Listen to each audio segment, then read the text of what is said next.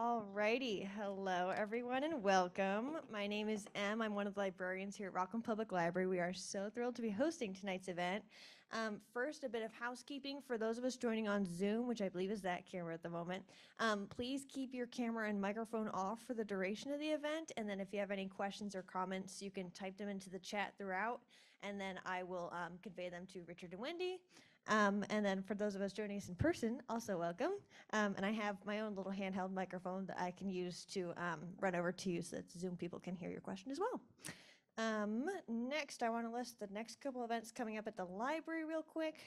Next Tuesday, the 21st at 5:30 in the reading room upstairs by the fireplace, we're going to be hosting a discussion on the book Braiding Sweetgrass by Robin Kimmerer. Our librarian, Jessie Blanchard, our wonderful librarian, and a member of Maine Health's DEI committee are going to be discussing the book. Reading the book first is recommended, and there are youth adaptations available if you want to bring your kiddos along too. That's the 21st, Tuesday at 5:30. And then after Thanksgiving, Thursday the 30th at 6:30, right here in the community room or via Zoom, we're going to be hosting a talk by America's Vet Dogs, and it's going to be on becoming a weekend puppy raiser. They work locally at Maine State Prison, where they raise service dogs there for veterans. And on the weekends, the puppies are taken outside the prison for socialization on the weekends. And it's going to be talking about sort of the process of becoming a weekend puppy raiser and sort of like what the process of raising a service dog is. So I think that is it from me. So I'm going to turn it over to Richard and Wendy. Sorry for dropping your pen, who are going to be hosting tonight's event. So thank you so much, Richard and Wendy. So one of us is Richard, and the other one is Wendy. I'm Wendy. Always like to get that out of the way. Well, we appreciate you coming. This is going to be a presentation and talk about the trip that we took this past May to Southern Africa. And the map here, anytime afterwards, if you wanted to come and take a look at this, so it included South Africa, Zimbabwe, Zambia, and Botswana. That's the territory that we were vacationing in, and that's where the game drives took place. To give you a sense of distance, from Victoria Falls, which is here, down to Cape Town, is about the same distance as New York City to Jacksonville, Florida. So it's quite a distance. By way of frame of reference a little bit, we've taken some earlier trips over the last 20 years or so. Good evening. All of these trips that we take are guided tours. We really feel strongly that when you go on a trip like this, where the time is finite in terms of how long you're going to be there and what you're going to be seeing, it makes sense to have a guide who is going to tell you about the history and the culture and the language and the customs, rather than go out on the countryside and trying to find them yourself. So we've taken trips from Istanbul to Athens, from Beijing to Hong Kong, from London to Rome, from Rome to Dubai, and one shorter one in Germany. And in each of those, we were looking at things that man had made. The Great Wall of China, the Eiffel Tower, the Valley of the Kings, the tombs in Egypt, the skyline of Dubai. And what was so exciting and different about this trip was that we were going to be seeing very little of that. We were going to be seeing for the first time what nature decided to reveal to us that day. We went on 11 different game drives, and each and every one nature produced. The results and the pictures you'll see today will show you that. I think of it a little bit like, taking a drive up in the northern Maine woods, and you hope you see a moose or a bear. You might see a pheasant. You may see a wild turkey, but you can drive, as we have before, looking for a moose for a long time and not see anything. That's not the case here in the experience that we've had. But before we get into the trip, and it's going to follow the chronology of the actual itinerary, the vacation that we took. So as things unfold, some of it's going to be history loaded on the front end, because that's the first thing we experienced. And then it'll be more the game drives and safaris that we went on in the middle, and then we end up in Cape Town, where there are no game drives, but there's a lot of beauty in the Cape of Good Hope and the winelands and things that we did there. So it'll have kind of a flow to it that way. But I wanted to give you a little history lesson first. And I don't want to be misquoted here. So in 1488, let me see, that would be 4 years before Columbus discovered America. Landed in America. I think Bartolomeu Diaz, a Portuguese sailor, rounded the Cape of Good Hope, opening the trade route between the Atlantic and the Indian Oceans. So the Cape of Good Hope on this map is right here. It's below Cape Town.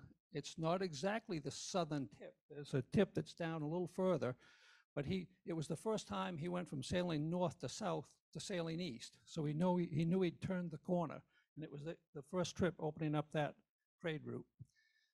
And then 12 years later, right off the Cape of Good Hope, he passed away on a ship from malaria and dysentery. So during that 12-year period, he did do further sailings there, but interestingly enough, that's where he passed away. 162 years later, the Dutch East India Company, and I remember that in history books somewhere back along, the Dutch East India Company settling, and they founded Cape Town, which is there in southern Africa, right on the tip, as a resupply point for the trade routes. They created the winelands inland, so as the crews stopped there to be resupplied, they had beverage for them. And in 1658, the Dutch East India Company, imported the first slaves to Africa. Now, I taught history. I knew a lot about the slaves coming from Africa to the Americas. On the other side of the continent, slaves were coming from Malaysia, India, Pakistan, and the slave traders were Arabs. And they were bringing them to Africa because, just like North America, it was colonized by European countries, and primarily the British and the Dutch in this case, and they needed labor. So we had slaves coming in on one side of Africa and being sent to the America on the other side of Africa. And that legacy lives with them just as the legacy lives with us here in the United States. In 1795, the British annexed the Cape, beginning 107 years of conflict between the British, the Dutch, and the local Aboriginal tribes. The Union of South Africa as a country was 1910, and they became part of the British Commonwealth. In 1948, after World War II, the white minority enacted a series of laws called, you and I would know as apartheid. And apartheid means in Afrikaans, separate or apartness. And apartheid basically separated blacks and whites in terms of where they could live, what they could do.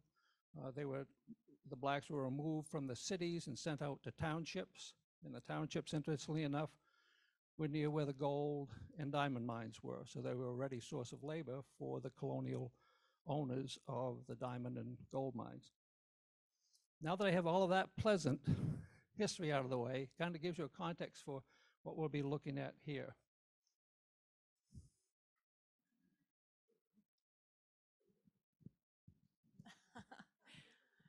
So before we went on our trip, we decided to buy travel insurance. Always a good plan, always a good idea. And at first you think, oh my God, the cost of it is so much, but it's so worth it.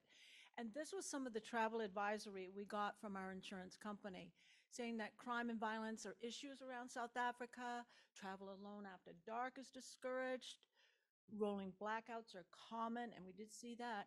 And home security is a big priority. There are lots of fences and lots of cameras around. We were very fortunate in our travel within South Africa. We didn't experience anything negative. We didn't go alone after dark. We did use cabs. And actually, while we were in South Africa, we had a private driver for most of our time there, which really helped a lot. But we could walk around town during the day and visit different areas. And we felt pretty safe and secure. Our guide there is Anska Mol. She is a Dutch national, and she is very experienced in Southern Africa. So she gave us a lot of information. She she's actually she lives in Durban, which is in Southern Africa. And there is the population of like 3.7 million, and Durban is actually on the Indian Ocean. And she traveled from there to be our guide. When we showed up at the airport in Johannesburg, she was there to meet us. And when we finally left, almost a month later, she bid us goodbye in Cape Town. So we were very fortunate to have her, and she really knew her stuff. She helped us expedite border crossings because that can be very complicated if you're not familiar going from one country to another country in Africa. It can be very complicated, and she handled all of that. She also handled all the tips for the drivers, for the guides, for wait staff, hotel. She took care of all of that, and that was all included in our program when we signed up. Another thing she taught us was how to chew bubble gum and put it all together into a big wad and plug up a radiator that was leaking. And we needed that later in one of the drives that we participated in. She also helped me do something I never thought I would do, and I'll go into that later too.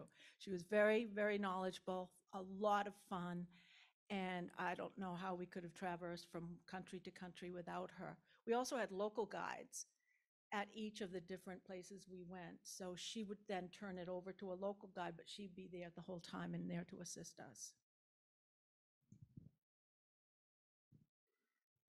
So South Africa has 11 official languages. Dutch, English, Afrikaans, which is a mixture of Dutch and local languages, and then about 7 or 8 native languages, different tribal languages between the groups that occupied that area historically. So in 1754, slave trade had been going on for a period of time, and the Dutch governor of one of the, we would think of it as a province because there wasn't an official country yet, it was a colony of the Dutch or the British, published this Tulbagh Code. And it stated the following: slaves had to be indoors after 10 p.m. If they were out, they had to carry a lantern and a pass. They could not ride horses or wagons. They could not sing, whistle, or make any other sound at night, could not meet in bars, buy alcohol, form groups in public. They could not gather near the entrance of a church during a church service. If they were stopped on the street to talk to other slaves, they could be driven off with canes if necessary. Slaves who insulted or falsely accused a freeman were to be flogged and chained. Slaves who struck a slaveholder were to be shown no mercy and to be put to death, and they were not permitted to own or carry guns. Again, a country with a history of slave holding and ultimately apartheid. The institutional basis of that and the effects of that are still being felt in the country today. So our first tour was not a game drive. It was, we were in Johannesburg, and 15 miles southwest of Johannesburg is Soweto, southwest of town. Southwest of town is what that stands for. And as I mentioned, in 1948, the white minority passes institutionalized racial segregation based on white superiority and fear of the other. They banned marriage, social interaction, friendships with non-whites, and it certainly severely disadvantaged non-whites. And within South Africa, there are 4 distinct ethnic groups. 3 of them are there: the black, the Indian, and the colored. And the other, of course, is white. The colored are those of mixed race. And to this day, there is an advantage and a hierarchy within the economic and social structure of South Africa, where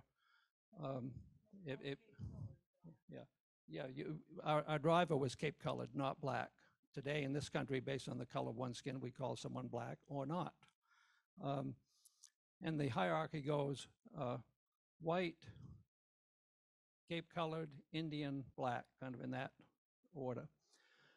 Whites at the time that they passed this, the apartheid policies, were less than 20% of the population. As I mentioned, the blacks were relocated to townships, and townships were located near mining operations. This picture was not of Soweto in 1948 or 1950. This is a picture that we took out as we drove by in the bus. So people are living here.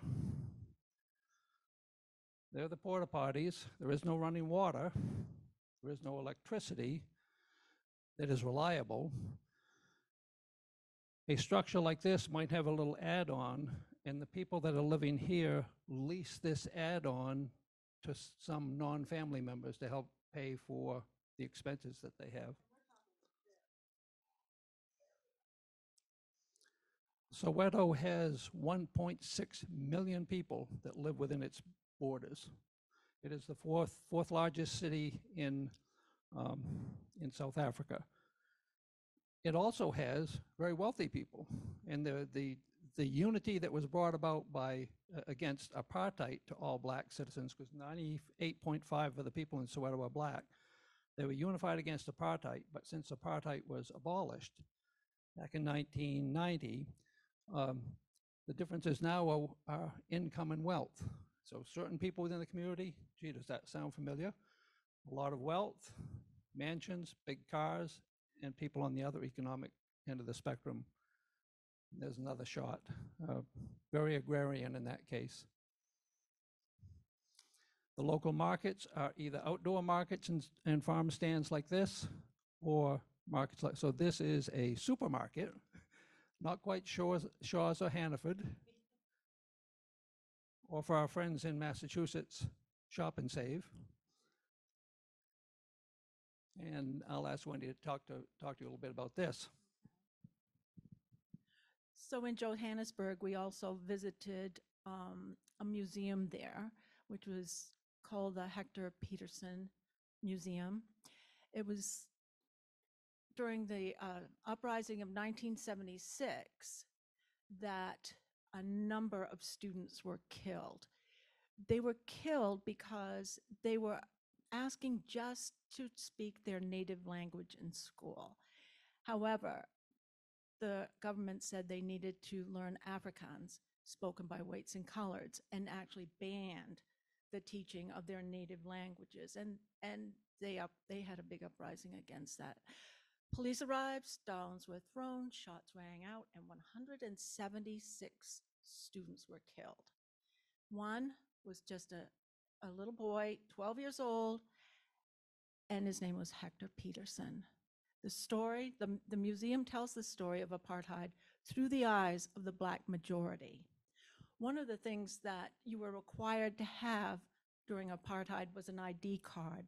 And we learned the story of one woman who had her purse stolen, and her ID card was then gone. So she took her little girl and they headed to the police station to get a new ID card. However, she got stopped by the police before she got to into the police headquarters. They arrested her. She didn't have an ID card, so they put her in jail and took her child away from her. These little markers in the yard of the museum identifies each one of the 176 students who were killed that day. Some were killed that day, and then others lingered for maybe a couple more days, but they're all there and the date that they actually died.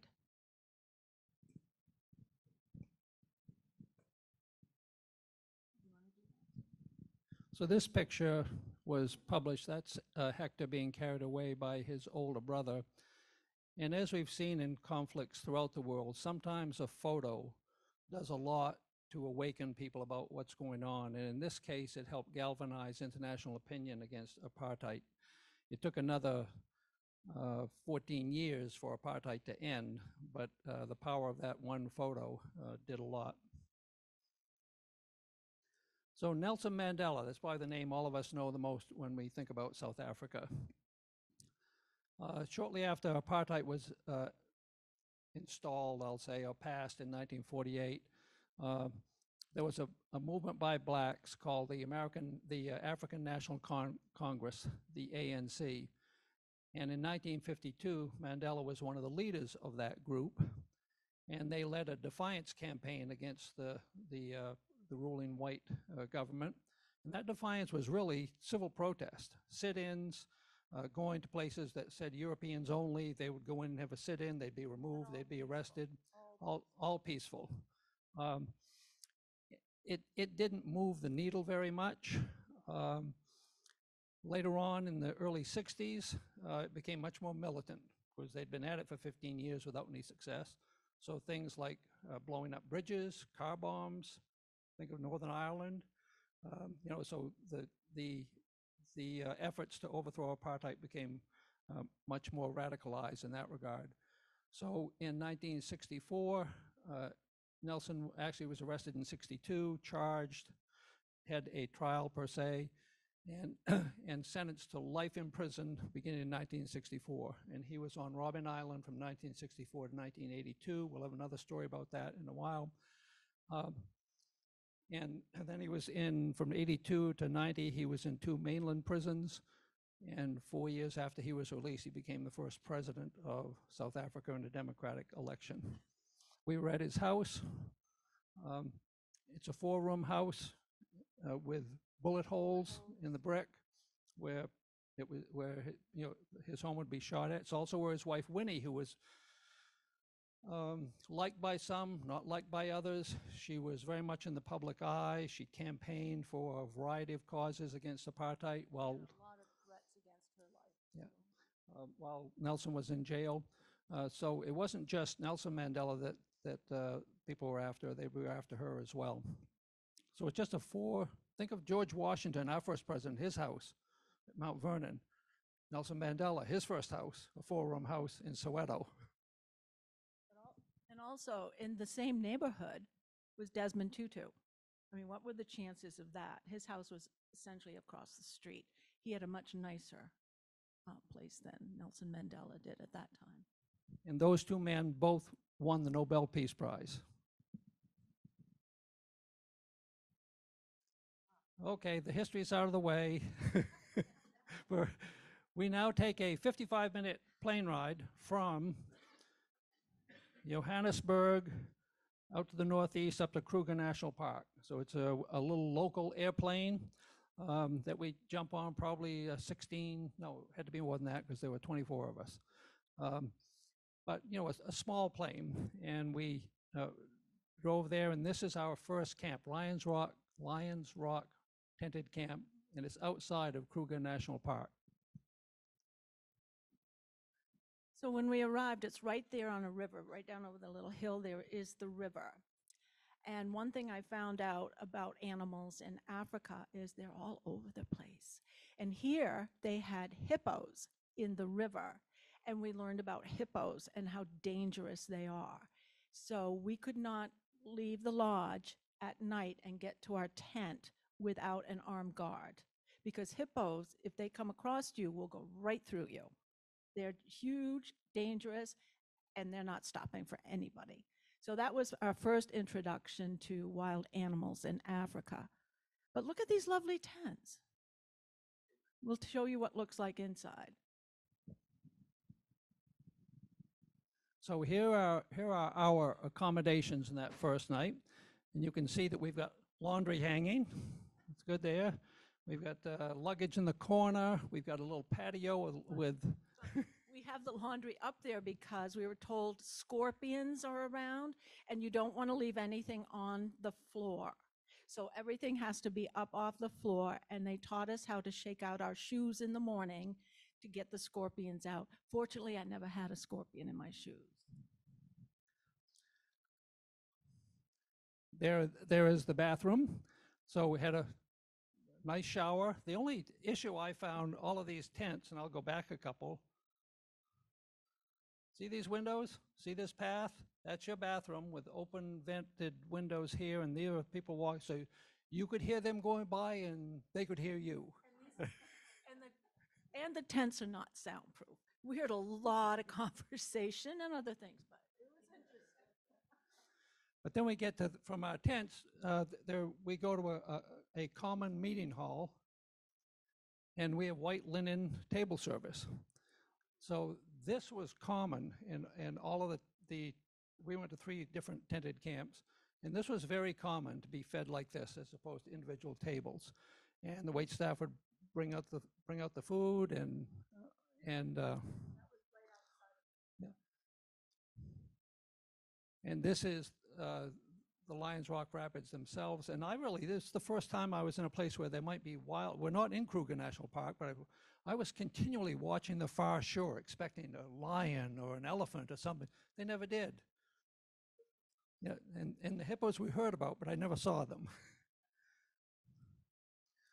In the evening, the same right where the tables were, we had a welcoming reception with a native dance and song. It's like a barbershop quartet, only a lot better. And I haven't seen any barbershop quartet that does this. When you think of Africa, a lot of people think of the jungle. Others think of the desert, the Sahara. Others think of the Serengeti, Kenya and Tanzania. This is bush country, and that is what bush country looks like. There are a few tall trees. You can see some up on the ridgeline in the distance, but the rest of it is grasslands and literally bush, shrubbery, different types of low growth, and the animal life in there is prolific.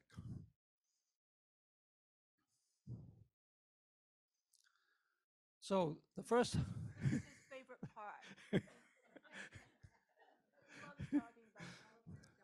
This is our first day in the park. We were maybe 20 minutes, half an hour in, and this elephant and several others were literally from here to the back wall from us next to the road, because we're in, I'd call them Range Rovers. They're tiered seating, 3 rows of seats, all open on the sides with a canvas top.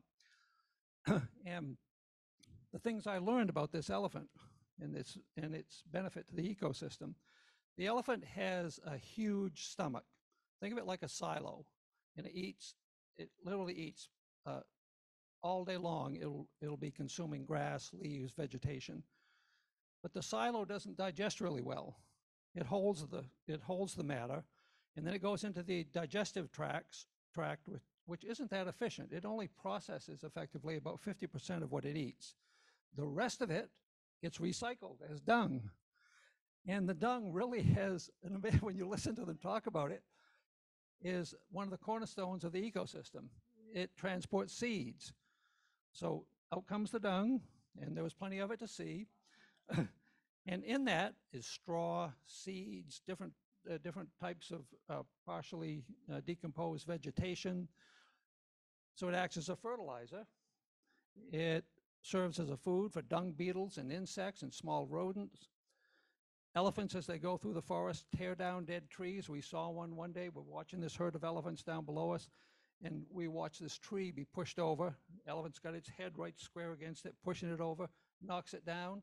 Termites, other animals, birds. I mean, everything gets reprocessed in the ecosystem. With its tusks, it'll dig wells to access water, which creates watering holes, and they do create paths. Elephants take down a lot of vegetation just as they move around, so they'll create paths and clearings for plant growth and for other animals to move about. On that same morning, we saw an impala, several impala. What? I say we saw an impala. That wasn't the only one, but that's the one I took a picture of. The distinctive thing about the impala is one of the distinctive things, and you'll see the difference between an impala and a kudu is the shape of their horns. So this kind of goes out and then straight back and up. And when you see the kudu, you'll see it's a spiral horn that they have. And vervet monkeys, a lot of grooming going on there. That's one of their big priorities. In fact, vervet monkeys will also groom warthogs. How weird is that? It's your turn. Oh. It was a few days before we saw a giraffe, and when we finally did, it was so exciting. To see them in the wild is just absolutely amazing. And the other thing about seeing giraffe in the wild is they're hard to see. And you would think, oh my goodness, I could see a giraffe. They're tall and big, but they blend into the bush so easily, like that. So unfortunately, giraffes are now extinct in 7 African countries. It's hard to believe. 7 of the 9 subspecies are on the endangered list. In fact, they estimate there's only 115,000 left, which is so hard to imagine. Newborns are taller than a human. They drop 2 meters at birth and then stand within an hour and they're off. Unfortunately, 50% of them do not survive the first year because of the predators around. And giraffes can really run up to 37 miles per hour. And this was something I hadn't realized before. They sleep standing up for no more than 30 minutes a day. And I would always call them herd of giraffe, but no, they're called tower. When you have a number of giraffe in the bush, they're called a tower. Is there another one? And when you think about it, how many of you have ever seen giraffes' feet? So you see this part of the giraffe. I found this interesting. They're 16 to 18 inches in diameter, so they're like walking with big dinner plates. Yeah, I like that picture. It shows how they, they get in the vegetation in the bush and how they can be camouflaged. Shall I take impalas? I'm holding the microphone. We fight over microphones a lot. So impala facts, they were everywhere. Herds, many, many, many herds. In fact, we saw more impala than anything else, and they're in herds of 100 to 200. We saw them jump to escape a predator, and they can jump so high. It was absolutely amazing. And when they took off running, wow, it was really something to see. Their predators, of course, hyena, lion, crocodile. They can run up to 50 miles per hour, and their lifespan is up to 15 years, but there are a lot of predator around for these impala. But it's still amazing to see as many as we did. And here's the first hippo we saw. So this, again, is on that first day out in the bush. And this was on a lake, and on the far side of the lake was a solitary hippo. And behind him, impala. Anybody see anything else? On the shore, right here, is a crocodile.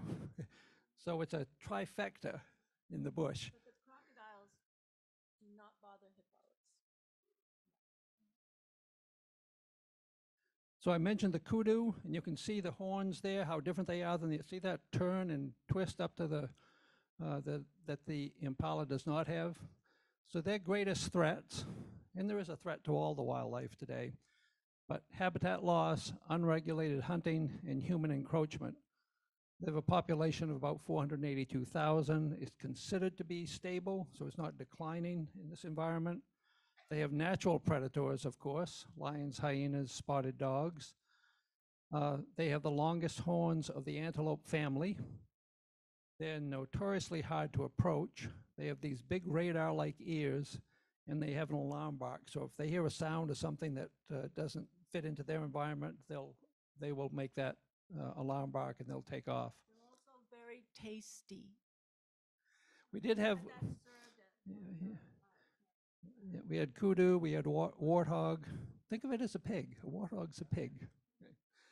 And by the way, when we set this up, we could have just shown pictures for 4 hours, but we tried to put together some of the information that we learned to make it a little more meaningful than just the picture itself. So I hope you'll bear with us with that. Yeah, and if you do have a question, you don't have to wait till the end. I always forget my questions by the end. And then this picture was taken, maybe the zebra was as far away as Teddy Roosevelt over there, but standing right next, they're so used to human activity that the tours that go through there with people that are on safaris to take pictures, and they're in the national park. As long as you're on Yeah, not get off. yeah, we'll talk a little bit about that in a second. So it's supposed that the stripes are most likely a form of pest control. I'm not sure exactly what that means, but that's what we were told. They're a social animal that live in family groups called a harem. They always are on the lookout for danger. They actually will have a designated zebra during the night that stays awake and listens and watches for anything that might be threatening. And They also have a call that they'll send out to other zebras so that they know there's danger about. so they have a group defense in speed. They can run up to 50 miles an hour. There are 3 distinct types of zebras. I didn't know that. I thought a zebra was a zebra. The grevy's is endangered. It's in Kenya and Ethiopia. There are only about 2,000 of them left. The mountain zebra, their population is stable at 35,000, and the plain zebra, which this is decreasing in recent years. There are about 200,000 of those. All three are native to Africa. So we're going to take a break from the game drive. We are now going from Kruger National Park here, an hour-and-a-half flight up to Victoria Falls. So we are leaving South Africa, flying into Zambia, and then this bridge takes us from, that picture was taken from, takes us from Zambia into Zimbabwe. And again, with Ansgar as our guide, as our guide, we'd go to the border crossing, there'd be a long line. She'd disappear with a little money pouch on her hip and come back, and 10 minutes later, we'd be asked to go to the front of the, always nice to have that sort of influence. Anyway, Victoria Falls, I'd heard about it my entire life, and I've always had an interest in geographical things, the Grand Canyon, Mount Everest, things of that nature presents that are magnificent. And this was my first view of Victoria Falls. This is taken from our bus as we're going across the bridge that was built by the British in 1904. It didn't look that stable to me. I'm thinking 100 and some odd years later, and I'm going across this bridge. And there were big trucks going across this bridge at the same time, and I'm like, And it's only 432 feet down. So one of the distinguishing characteristics, as you'll see, about Victoria Falls is this continual smoke that comes up from the falls hitting in the canyon below and the gorge below. This is the rim of the falls up here. And that was my first view of it. Oh, camp time. this was my favorite camp. We had an upgrade on this one. We arrived and we are at Wallow Camp, and we're near an elephant sanctuary. However, these are all wild elephants going around and about. And when I saw this camp, I thought, oh, this looks so nice. And we're standing on the porch and we look down. Just below us are these elephants, this elephant family, and you could hear them, and it was just so amazing and wonderful to see. That was literally me taking two pictures in the same Like spot, this, one towards the camp and then turning like that. around and taking the pictures Yeah. of the elephant below us. It was just wonderful to have them right there. And then our neighbors, who we had gotten to know a little bit with being on other game drives, they were next to us, and one of the elephants came across the little river and went up to their deck while they were inside and decided to take their pillows off the chairs. She did not like those pillows and threw them. And then she just stood there and waited for them. And they were like, we're not going out. That's a big elephant. So they called the lodge, and the ranger, the lodge ranger, had to come down there, and he stood on the porch and he talked to her, and he kept making noises, and she'd back up a little bit, and then she'd come forward, and then she'd just stop the backing up, and she just kept coming forward, and then she'd wrap her trunk around the railing, and he would be talking to her sternly, and she just was having none of it. In fact, she just started shaking her head. So finally, what they have to do when you have an elephant like that is you have to scare them away, and not much scares an elephant. No, you do not shoot them. Well, you kind of shoot them. You take a t-shirt gun and put pom-poms, ping pong balls in them, that are covered in chili powder, and you hit the elephant with that. It doesn't hurt the elephant, but they hate the smell of chili powder, and they will leave. So many of the farmers in the area plant chili around their gardens to keep the elephants out. Can you imagine all the spices they had to go through to figure out what the elephant didn't like? These next couple of pictures are self-explanatory. This is the inside of this tent. I tell you, it's my favorite. So this is a tent, because look, this is canvas. That's the bathroom. Think of the outhouse. And off to the right, about where I'm standing, is both an indoor and outdoor shower. So, and the bush. I mean, you're out again, you're out. You're in the bush. Yeah. That's the lawn. This is the lodge, and the picture of our elephants. Our tent was down here, so this is where those elephants were. One evening, we had a hippo down here, so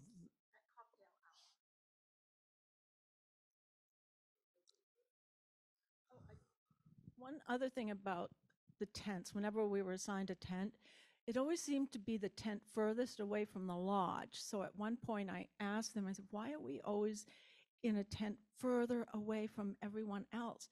And they said, because we think you can run faster than most of the other people on this tour. So on the way to the lodge at Wallow Camp, the lodge being the main lodge where the meals were served and where that is, warthogs are out here feeding in the grass, and they've never won a beauty contest. Those are some of the most unpleasant looking creatures.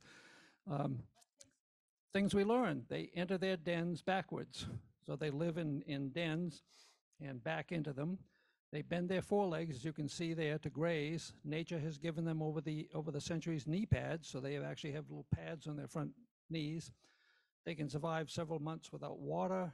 They will foster nurse piglets, so if there is an abandoned piglet and there is a mom there, she will nurse that piglet and raise it as her own. They allow those vervet monkeys we saw earlier to groom them. Why not? It's like a spa day.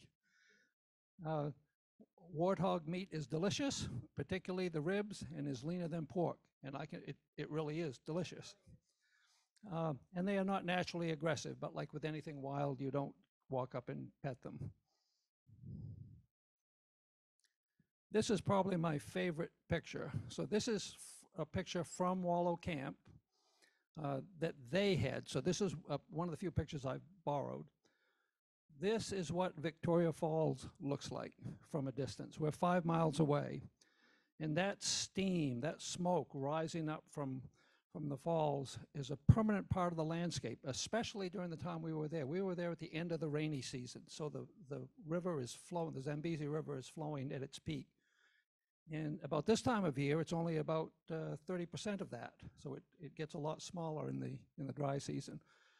Above it, as you saw, is this big wide river. Below it is this narrow gorge. And for 50 miles, that river flows from that big wide river above the falls into this narrow gorge crossing the countryside. We took a helicopter ride. And these are pictures we took from the helicopter. Right around the corner here is the bridge that we came across. Looking up here where that first picture was, looking up at the edge of the falls, well, this is what we didn't see, all of this. And it is an amazing, amazing experience. And when you're close to it, you not only, you hear it, you feel it. It's incredible. It is one of the 7 natural wonders of the world. It's the largest sheet of falling water. It's twice the height of Niagara.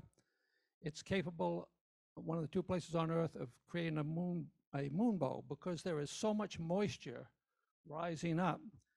On a full moon, you will get a rainbow that is created by the moon's sunlight. Moonlight. In Zimbabwe, this is a rainforest on this side of the falls, and it rains there daily because this mist goes up. It creates its own weather system. The mist goes up, droplets fall down. So we took a walking tour along this edge in raincoats because it was continually raining on us there. And I can't believe this, but during the dry season, you can take a guided swim to the edge of the falls. Here we are ready to fly. Yeah. Well, I was encouraged. Wendy was downloading an app, How to Fly a Helicopter.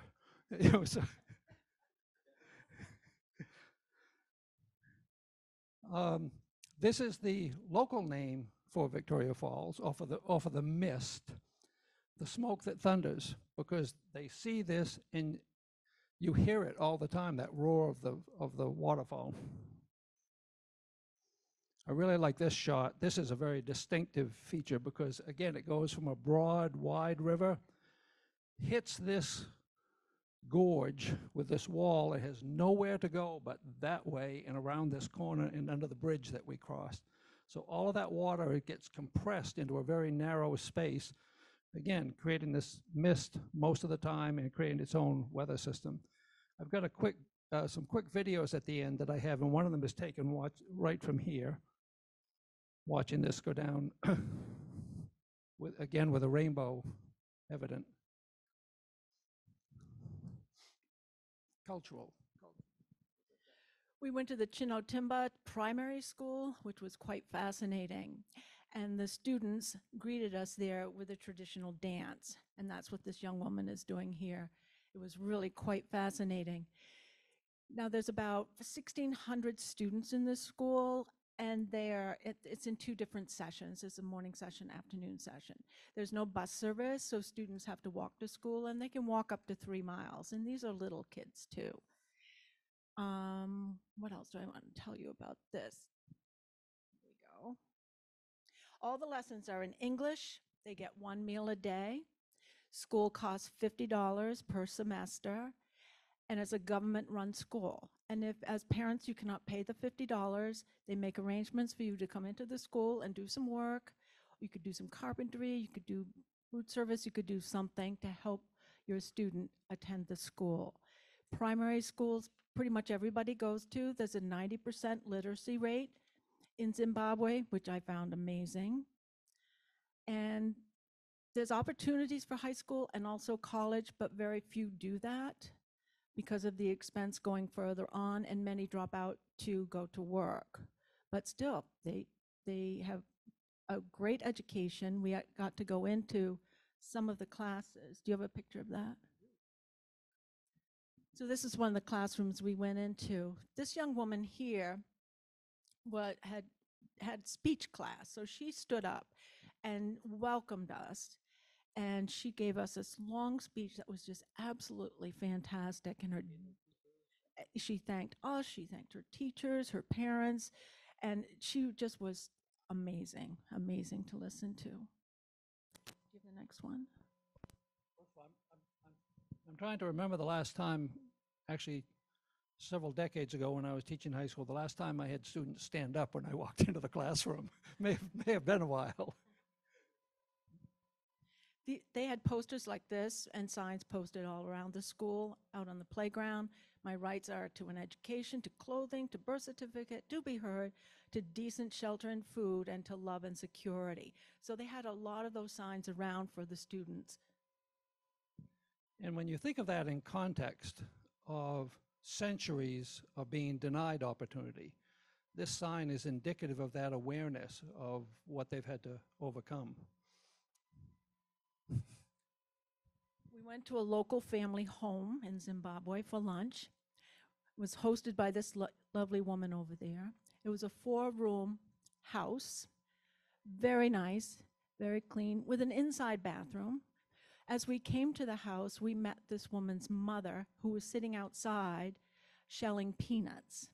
Peanut butter is a big thing in Zimbabwe, and she was out there shelling peanuts. And I believe her mother was 89 years old, who also lived with this woman, and also her sister's children were living with this woman because her sister had passed. And they all live in this small little house. And the sister was out back doing laundry. Another sister was doing laundry out back with a washer board. This woman prepared a lovely meal for us, a traditional meal. And on the plate, you'll see, this was a living room and a kitchen. And a dining room. You could sit there on these huge couches and huge chairs, and that's about the size of the room. That was about it right there. And she took off the mosquito netting, and underneath was this wonderful meal, but you have to eat with your hands. And hand washing is very important. So she brings around a wash basin with soap, but the man is entitled to wash his hands first. So Dick got to wash his hands first and then wipe down, and then the women could have their hands washed. So we were served pap, this white substance. It's like a maize.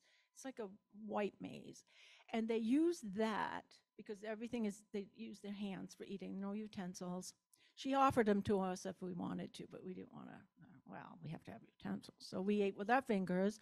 You pick up the pap and you go into the stew and get what you need with the pap. It will stick to it and then you can eat it. We also had, a beef and chicken stew. We had kale that was cooked in peanut butter. That is a special delicacy in Zimbabwe. And the first thought of it, I thought, oh, I don't know how those go together. It was good. It was good. Needed a little more salt, but it was good. They also had for us tree worms, and I can't pronounce the name for the tree worms. Can you remember the name for the tree worms? We opted out on that. We didn't do the tree worms. She let us know that was what it was, and just said that we certainly didn't need to try that if we weren't comfortable, and I was not comfortable. We had a lovely meal with her, and we could ask her any question we wanted about her life growing up in Zimbabwe, her circumstances, anything. No question was off the table. And she was so gracious, and it was such a wonderful time to actually meet a family and hang out. I think one of the things we learned, and you'll see this again when we talk about the Zulu village, is the extended families living with one another, taking care of intergenerational obligations and responsibilities. And again, we'll be going to the Zulu village here shortly, but first, Wendy had mentioned the elephant sanctuary, and I know, you keep giving me the clicker. So Victoria Falls Elephant Sanctuary was absolutely amazing because the elephants we'd been seeing were all wild. They were all in the wild, and you certainly don't approach them. So at the elephant sanctuary, we got to stand on this deck. Each elephant had a handler, but you had to wait for the elephants to show up, and they show up when they want to. So you'd hang out, and they had some snacks for us and drinks, and we just wait, and hopefully the elephants show up. They did, and then a handler would go to each elephant, and the handler was able to talk to us about each individual elephant and why they were there. We were able to touch them. We were able to play with their ears. We could hug them. We could feel their trunk. And then later, we could feed them. And they would all line up around this little fence, and we could feed them. They had an elephant pellets or something. And no. So then there's two ways to feed an elephant. You can put it in your hands like a scaredy cat here, and the elephant trunk will come up and suck it all up. Or you can get up close to the elephant and say, trunk up, and they put up their trunk and you throw the food in. And then what you don't see is there's a lot of warthogs on the ground there, and they try to get all the elephant pellets that land on the ground. And the elephants will then just come up and swat them with their trunks to get them out of the way, and they just squeal.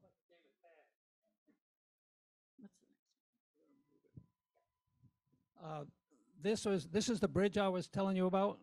The interesting thing about this bridge that the British built in 1904 is that it was built entirely in England. Then it was disassembled. Every part was labeled. It was transported to Mozambique by steamer, by Mozambique to Victoria Falls by rail, and reconstructed in place here. This picture was taken from this beautiful eating area here overlooking the Batoka Gorge. Right here you'll see lines, and you'll see a little building up there. The fees for maintenance of the bridge are paid entirely by zip line fees and bungee jumping. Which we did not. So one person gets stuck on the zip line, and they had to be rescued. Em, are we fixed at 7 o'clock? Oh, okay. Oh, cool. Well, time for a break. So we had this one day kind of full of cultural things, the school, and in the afternoon we went to the Zulu village. So this is Chief Mpisi. He is a Zulu chief that is the chief for 9 different villages. Each village is 6 to 12 huts. We're in what we call the Great Hall or the Common Hall of the community. He was really, he spoke great English, very enthusiastic speaker. And a lot of his message was about living with nature. And it was about reusing what nature gives you. And it was about not using up the resources that nature gives you. It was very environmentally conscious. And of course, when you look at how they live, it bears itself out. The villages are almost entirely self-sufficient. So they have cows, they have chickens, they have gardens, they have a common kitchen where the food for the village is prepared. The pots and pans that you see here, which is just outside the door of the kitchen building, are all made from things, he says, white people throw away. And so they reuse and make things, to suit their purposes. This is indicative of, this is not indicative, this is what a hut looks like. So it's where a family will live, but it's an open space. It's not a hut with 4 rooms in it. So they're sleeping there, and then again, the meal is prepared and taken back to the hut in that common kitchen. So you don't have a kitchen in every hut. This is also an interesting aside. One of our first guides when we got there, I think we're in Johannesburg and Soweto, was telling us about when COVID hit. And Francis told us that at that time, most of the blacks left the cities voluntarily and they went back to their village. He went 1,000 miles back to his village during COVID. And the reason is because the village is self-sufficient. Chickens, cows, gardens, common cooking area. And they just go back to their ancestral village and they pitch right in and, lived in yes.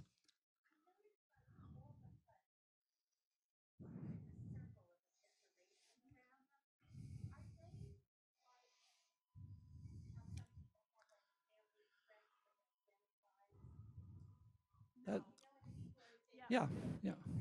No, they don't, but the women are the ones that do the decorations. They choose how to decorate the hut on the outside. It could all be the same even. Maybe they all want to have the same looking house.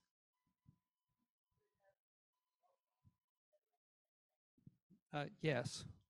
And not in this particular picture, but lots of places that you wouldn't expect to see DirecTV dishes on the roof. Yeah. So the next day, so we're now in Hwange National Park, which is in Zambia. We went on a river cruise that was focused on Dr. Livingston, I presume, right? And and the nice thing about this cruise was we had a guest lecturer who was a specialist on Dr. Livingston. So we're riding down the river and we're getting this tour and information about him. Yeah. So Dr. Livingston was from Scotland. He was a physician and missionary. In 1866, and he started his first tour, or his first exploration into this part of Africa was in 1849, and for the next 22 years, he kept coming back. One of the reasons that he came was to find the source of the Nile, and he felt that if he could become famous for finding the source of the Nile, he could use that notoriety to speak out against the Arab slave trade. So he was an abolitionist in that regard. He never did find the source of the Nile, but he did walk 32,000 miles, it's estimated, on his various explorations.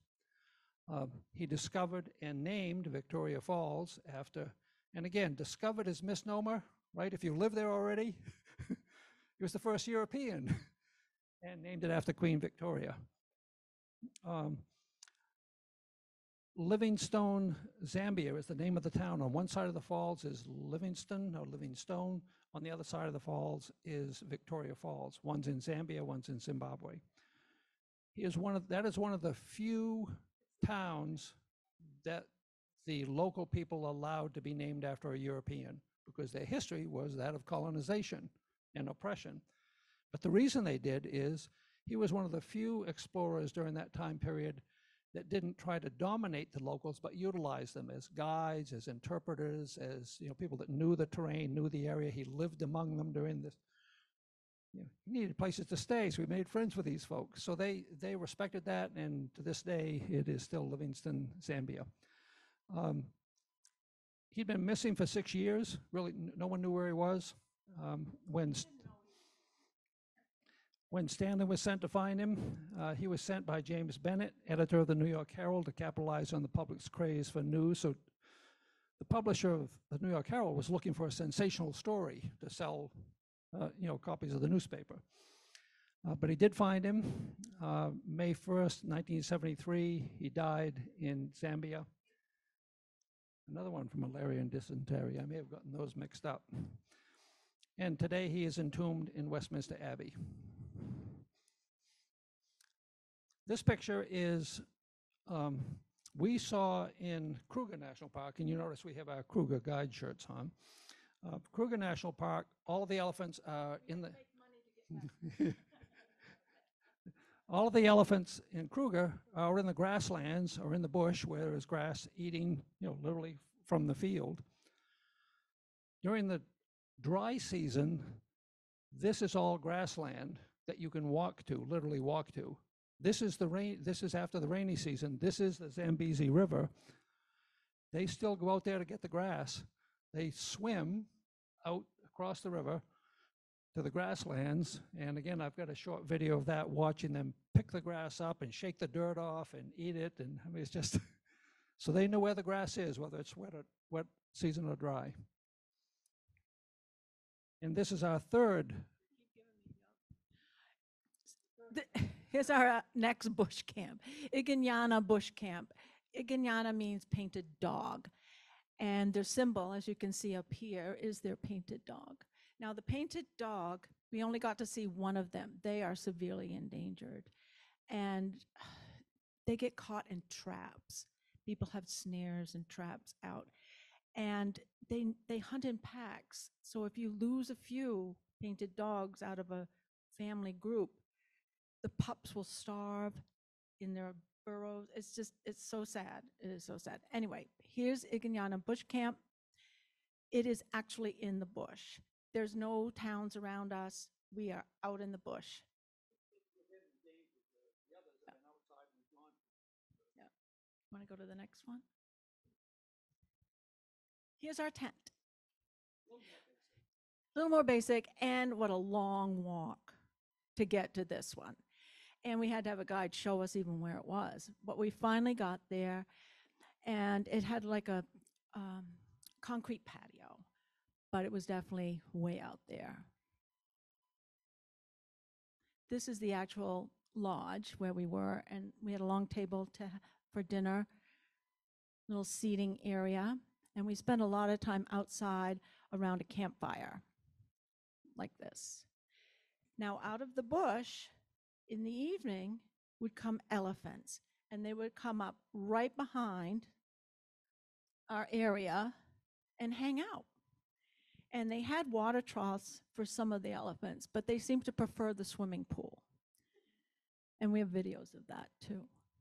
But it was so amazing to sit there by the campfire at night, and out of the darkness, because it's very dark there, no ambient light, would come these gray forms just slowly with no noise at all. And all of a sudden, there would be all these elephants around you. It was absolutely mesmerizing. In fact, we go out to our back deck in Camden, and when it's really dark, and we go, "Do you think there's any elephants out there? I really miss them." And think of it as something coming out of the fog for the first time. When you look and you think you see something, and then you're not quite sure if you do or not. That was what it was like. There'd be a form or something that you'd see down there in the tree line or in the bush line. and all of a sudden they'd come walking towards you, and that's as far as they'd go. The owner of this camp had a great story, and I'm just going to take you back to this quickly.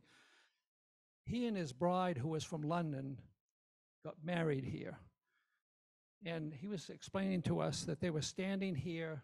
It was a late afternoon wedding service, and all of a sudden a herd of elephants came walking up and lined themselves up behind them, so their wedding pictures show the bride and groom and the elephants behind them. It was just amazing.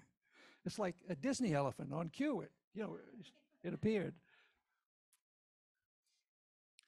So the chef each night would come out and tell us what we were having. He would come out and address the whole group. Here's what we've prepared for you. Warthog was one of those times. So I said, well, I've got to get a look at the kitchen for a group this size. And there you go. So this is the kitchen where all the food was prepared.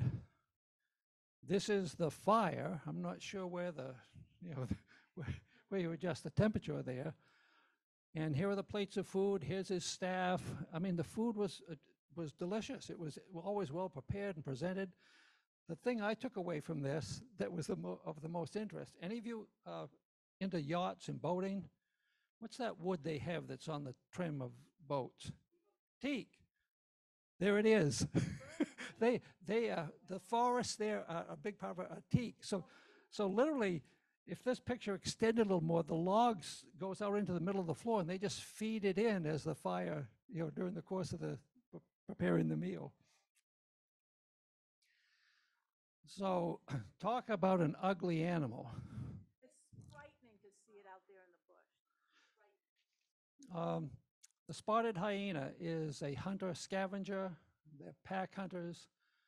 They have this, we didn't hear it, but they have this strange howl, laugh. We did one night Oh, that's right. That's right. The females rule and are larger than males. It is difficult to identify gender anatomically, and young are born year-round. Surprise, surprise, males play no role in parenting. Yeah, so back at our tent, one night after midnight, we hear this tremendous trumpeting, elephant trumpeting, and it literally feels like it's right out behind our tent. And then we heard a hyena yowl and some other animals, and it went on for probably 20 minutes to half an hour. And what did I do? Wendy, we've been told all along to stay, after dark and after we're inside. So Wendy goes out on our front little cement porch. And, what's that noise? What's that? Well, What's going on with the elephants? yeah. Why are they trumpeting? What's all that noise? What's happening? And we couldn't tell. So we found out the next morning that a leopard had come through the camp at night. Again, we're in their space, and all the other animals got agitated. So. Well, they were harassing. My favorite story of the entire trip, rhinos are extremely hard to find, primarily because they avoid people because they're poached for their horn. Poachers will kill a rhino, take the horn, and leave the carcass. And so we had been advised late one afternoon that a couple of rhino had been spotted in a particular place. So our guide says, we'll get up early the next morning and we'll go look and see if we can find it. And so we got up before the sun came up. We loaded up into the Land Rovers, had our jackets on. It's fall there, so it wasn't not unusual for it to be around 50 degrees, a little breeze. And off we go out into the bush for an hour and a half along bumpy roads, watch the sun come up. Never saw a rhino. And out there, they've got, again, another enclosure like the one you saw around the campfire, all set up for us to have breakfast. So coffee and muffins, and so we had this nice breakfast out there, and then we start our drive back. And I'm really thinking, you just get up awfully early, and that's a long ways to drive for breakfast. All of a sudden, on the side of the road, again, no further away than the depth of this room, are two male lions with their fresh kill. And obviously it had been hunted the night before. They could care less that we were there. They've just finished eating. Do you have a cat? Cats nap much? These cats do as well. And we could watch them, their chest beating quick, rapid, their chest going like this, up and down and up and down. Like, how are they breathing? They don't look like they're breathing that fast. And our guide said, that's their method of digesting food. That rapid heartbeat as they're laying down, that rapid breathing circulates their digestive system. And these two males are very unusual. She said, our guide said it was only the second time in her being a guide for 12 years that she'd seen this. The reason they're together is most likely the dominant male in the pride kicked them out. And so these young lions are on their own. Over time, they'll separate and develop their own prides, but they hunted together in this case. The size of the head, you know, was just, and we were probably there for half an hour just watching them. It was, so the drive for breakfast ended up being okay. And as I said right at the beginning, nature always surprised us. You know, it never disappointed. After watching these lions, we were deep in lion country. We were heading back to our camp, and our Land Rover broke down. The radiator was leaking, and there was no more water in it. So thankfully, our guide was quite resourceful. She had us all chew gum. We put it together, and we plugged up the radiator and dumped all our bottled water into it, and then drove like mad until the water finally, and we did it again. And Dick at one point turned to me, because it's getting late. Dick at one point turned to me and he goes, I bet the sunrise is really great from here in the morning. And I'm like, well, if we survive, because we are deep in lion country. And one of the things they tell you was, as we're in the Land Rover, is don't lean outside and make quick motions with your arms. You know, don't wave your jacket or hat or something outside, because the animals respond to movement more than they do to any particular sight or color, but a quick movement will draw their attention. So don't put your feet outside and swing them along the side of the, you know. And by and large, we followed that rule. The Cape buffalo, really interesting, because there are Cape buffalo herds. There's one there. Yep. It's the most dangerous of the big five. It charges without warning. It can run up to 50 miles per hour. Dagger boys are temperamental old bulls that can be very territorial. They have a good memory for those that have harmed them. They aggressively protect their young. They reach about 2,000 pounds. So essentially they look at you and they start running towards you. So yeah. They don't paw the ground. They don't make noises. They just charge.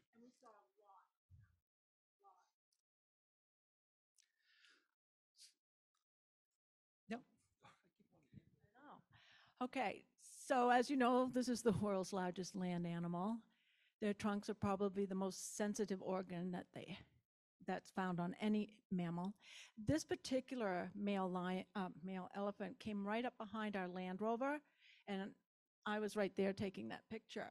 He just came up close, he stopped, and he flapped his ears just to let me know that he could make himself look a lot bigger. And he just hung out there, and we looked at him, and he looked at us, and he made some movement, and he just kept looking. And then when we started up the Land Rover, he backed up and walked right off into the bush. Now, their tusks are actually teeth. They have 6 sets of molars in a lifetime, and after their 6th set of molars has ground down and they can no longer chew, essentially older elephants die of starvation. About 60 to 70 years old. Yeah. So 90% of African elephants have been wiped out since 1900. An estimated 415,000 are alive today, and they're considered endangered. We saw elephants every day, and it's hard to believe that they are endangered because we were right in elephant country. And I remember at one point saying, oh my God, tomorrow I don't want to see another elephant unless it's got a skirt on a tightrope. And then drive for a little bit and we wouldn't see one. I'm like, I miss the elephants. The elephants were the most amazing animal to see on this trip. And it's interesting how how difficult it is to see them sometimes in the bush when they're deep in the bush. So we saw the two male lions with the zebra. This is a pride of lions with a Cape buffalo. So the Cape buffalo had been killed. The male had eaten. He was off to the side 20 or 30 yards. Then the females eat, and there's a hierarchy to that. The older females eat first, and it works its way down to the youngest in the pride. I won't read all that for you because I know you've been sitting here for a while, so we'll move right along. But these two had finished eating, and they began walking towards us again from here to the wall, thinking, oh, how close? And all of a sudden, like cats do, they just went plop. I'm going to go to sleep. And then we moved to from the tents to a lodge. We went on the Chobe National Park River Cruise, elephant swimming on the left, up Periscope, kudu with the curved horns. The views from the river, because all the animals come down to the riverbank to drink. So when you're out in the bush, you're kind of looking through, trying to see what you can see. Here they were. And the happiest elephants I ever saw were in Botswana because there's so much water around and so much food. Much happier than the ones in Kruger who had to search for their food. So, anyone know what this is? Pardon? This particular one, there are about 9 or 10 different types of eagles. We were told this was a fish eagle. I called it a bald eagle incorrectly, but it could be either of those.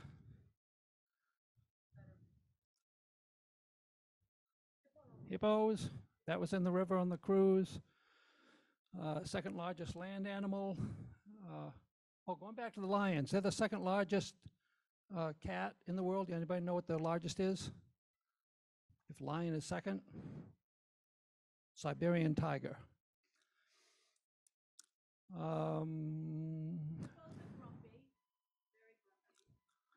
When it says the dominant males are protective with open, if they're threatened out, they open their mouth as wide as they can to make them look bigger. They make sounds, grunts, and splash in the water, hoping that they'll be able to scare their foe off. Cape Town. So now we fly 3 hours from Victoria down to Cape Town. That's about the different distance between New York and Jacksonville, Florida. So we bid our fellow travelers goodbye because we were the only people who signed up for the extension on this tour. So we had a private guide the whole time, plus our own driver in Cape Town and local guides too. And it was just the two of us. So there were 24 in the big group. We were the only two that chose this extension. Cape Town is known for Table Mountain as a backdrop. Think of it as the Camden Hills with Mount Batty. Only Mount Batty's 850 feet. This is 3,500 feet. This is our camp. Had to make up for pastry shortage. This is the Victoria and Albert waterfront. Think of it as Faneuil Hall Marketplace in Boston. I mean, shops, restaurants. Victoria and Albert obviously are British.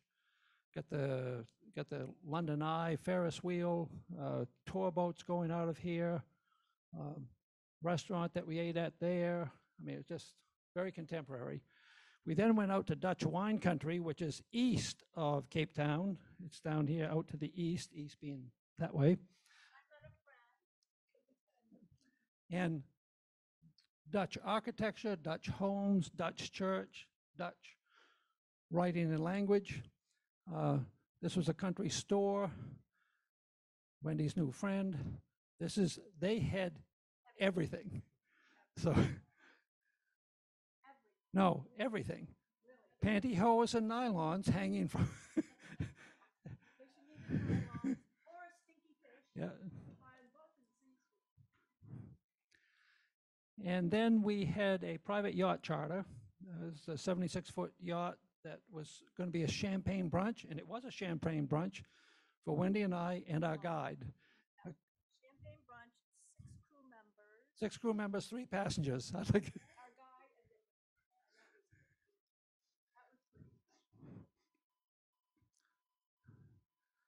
great. And the Cape of Good Hope. There's our Cape of Good Hope greeter, a baboon. Baboons are everywhere. The rand, it costs 94 rand. The exchange rate's about 19.5 to 1. So this in US dollars would be $4.60 to get into the park that is there. An $850 evening dinner with wine would be $46 and change. So this is in fact the Cape of Good Hope that was discovered first discovered by a European in 1488. And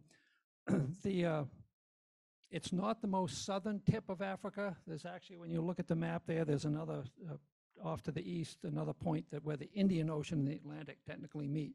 But it was the first time you began going east after going north to south all that time. And there we are there, down standing there. That beach that you saw is on the other side of that. The highlands leading down there were just magnificent in their beauty. Cocktails with Christo Brand. So Christo Brand was Nelson Mandela's, as a 19-year-old man, he was Nelson Mandela's, one of his guards at Robben Island. And they took that guard-prisoner relationship and developed a lifelong friendship. And he ended up writing a book about it, a copy of which is right over there, signed by Christo. So this was set up again for however many people happened to sign up. So we had a cocktail hour with him and he and his wife, the two of us sitting at the table. So the story of how they became friends, though, is amazing. Nelson Mandela could have 2 visits a year on Robben Island. Each visit half an hour. And it couldn't be children. Couldn't be any children, could be his wife and maybe 1 or 2 very, very close, maybe and anyway. He had grandchildren he'd never seen. So Winnie Mandela shows up for one of the visits, and she has their newest grandson with her. And the guards take the grandson away. The guard, but they, yes, but once she got out there, they took the child away. She went in to see Nelson. She tells him his grandson is there, but he can't see him. She comes out, and Christo takes her and escorts her to a private room and locks her in there. He goes and gets the baby, unbeknownst to any other guard, takes the baby in for Nelson to see for the first time his grandson. After this very short visit, takes the grandson back out, puts the grandson, goes and gets Winnie, who picks up her grandson, never tells her that he has done that. So that showed a side of humanity that Nelson had not seen. It ends up they have a lifelong friendships. When he gets out and becomes the president, he hires Christo in a position within his administration, not the secretary of anything. He pays for his son's, Nelson pays for Christo's son's education, his college education, and they were friends until Nelson passed away. So this book is about that lifelong friendship. This is the last dramatic story. So this is Table Mountain. I'm going to give this to you in just a sec. Cable car, it says chairlift, but it's a cable car. It holds 65 people, and it rotates as you go up. So you can take a picture from every angle. I'm afraid of heights, and I decided by the time we got to the base of this, I was not going to go in there. And I said something to Dick about, well, I'm going to find a little coffee shop, and you can go up with Anska, and I'll meet you guys when you come back down. Anska heard that, and she said, oh, no, Wendy. Oh, no. You're going to go up here. She said, I'm going to take your hand. We're going to go stand in the middle. That middle doesn't circulate, so it won't be going round and round. That won't bother you. You just stand there. You look down. Don't look outside the windows at all. We'll get to the top, and we're going in the bar and have some champagne. I said, okay, I'll go. And I did it, and I couldn't believe it that she convinced me to do it, but she just went outside the box to try to get me to do something. This is why I didn't want to go up there. Look how high up I am. That is a very steep cliff going down. and there's Cape Town and all the places that we had been there. It was very, very cold and windy up there that day too. And this is later on down at the Victoria Eh, and Albert. Yeah, down at Victoria and Albert Marketplace. And there were quite often, there were clouds hanging out over Table Mountain. Zebras. And if you'll bear with me for just a moment, that's the last of the slides. I have a few short videos that I'd like to just show you. 10-second I had to downsize them to send them from my phone with the computer. But it's some of the things we've already talked about.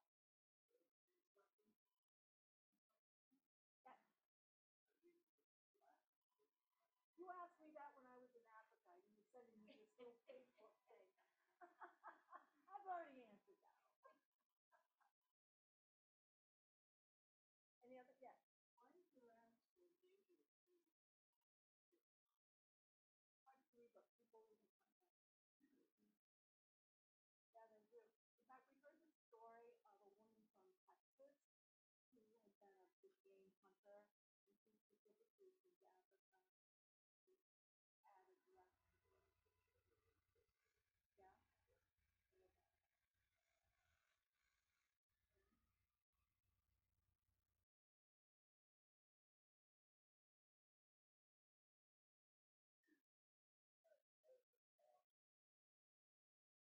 What? For the food? Two of us in about a month, and we were with us with the 4 companies. Biggest one? Yeah, for both of it. And that's all that airfare.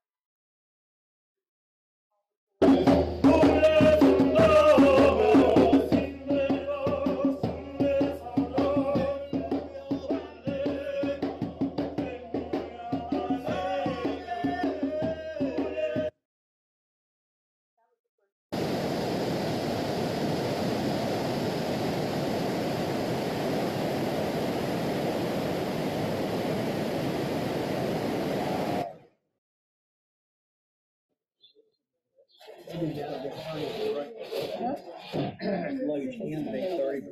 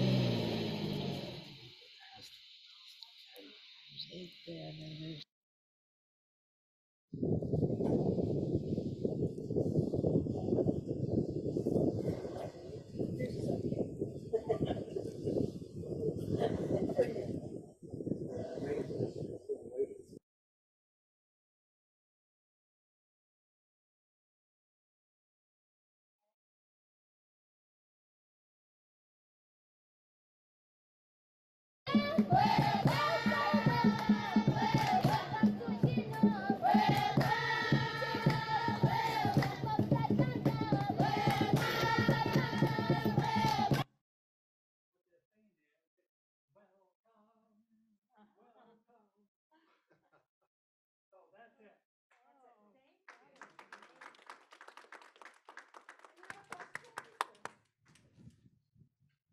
It was, as you can tell, it was a mind-blowing experience. And again, what nature reveals to us is, we learn so much. Hope we shared some of that with you. And I want to do a special shout out to people from Massachusetts who are on Zoom, our friends tonight. So they can hear it. Special shout out to Claudia and Bob and Sarah in Massachusetts. Thank you for joining us on Zoom. And I have printed off here, South Africa, a brief history. It's 4 pages. If anyone would like to pick it up and take it with them. Fills in a lot of what we were kind of glossed over. And these are things that we got during the trip, things that were made by local craftspeople. But again, thank you so much. And to go, we could only take how many pounds with us? 26 days. That was actually up to a month, but all I could take was Because we were flying in small aircraft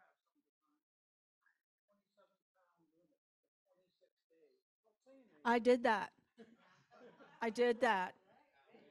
4 pairs of shoes. That was it. Usually I take 14 for 2 weeks. Yes. Where did I wear them?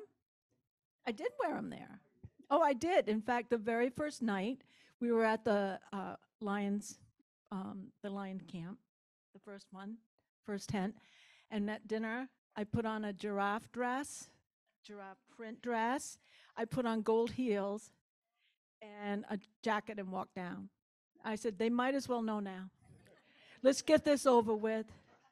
Let's just get this over with. I want them to understand who I am.